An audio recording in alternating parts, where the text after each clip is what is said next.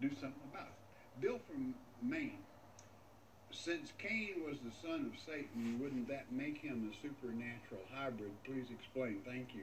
Well, it made him different. Naturally, that's why God placed the mark on him that remains even to this day. And the offspring are even called Kenites.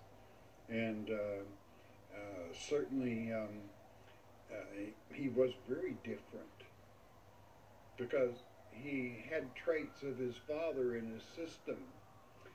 Jesus would make this very clear in Matthew chapter 13, following verse 35, about this child of Satan, using the parable of the tares, that it was Satan that planted, and we're talking about children. And that's why he is evil. That's why he murdered his brother. That didn't come from God. That came from Satan. That came from the same ilk and the leader that would cause them to want to murder Christ when he healed a man's hand. Okay? So he was different. He was a child of Satan.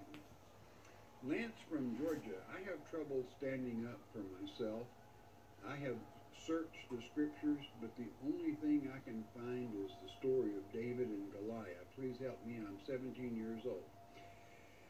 Well, you know, Lance, a coward dies 1,000 deaths and a brave man dies but once. Okay, you're a child of the living God, and you stand for that is right, or really you don't stand for anything. So, at the same time, a wise person doesn't walk into a buzzsaw. A wise person works his way around to the switch, turns the buzzsaw off, and then takes care of business. That's the way life is.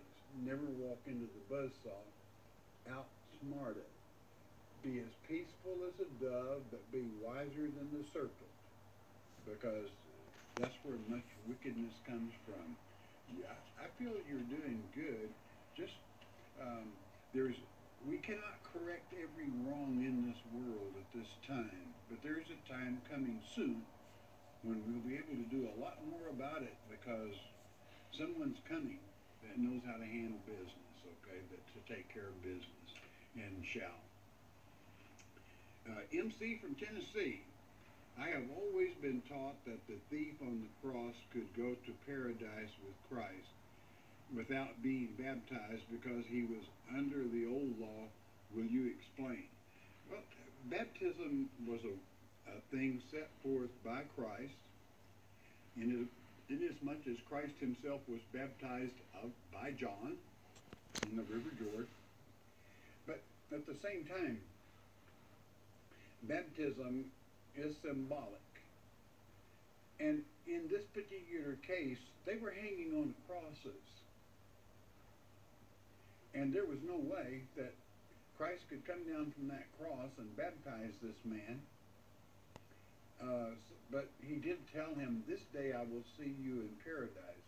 You see, he overrode that.